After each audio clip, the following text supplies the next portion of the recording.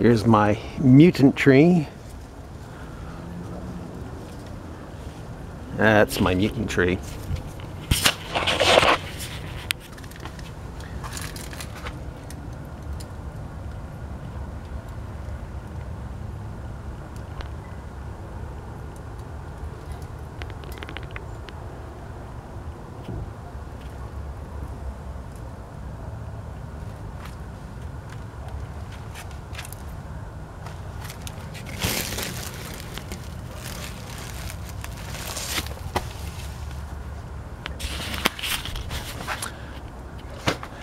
That's for my neighbors. I've got my own private stash. I've been building this ever since Oblamer gave $150 billion to Iran, plus 24 days to hide stuff. When the EMP goes off, electromagnetic pulse,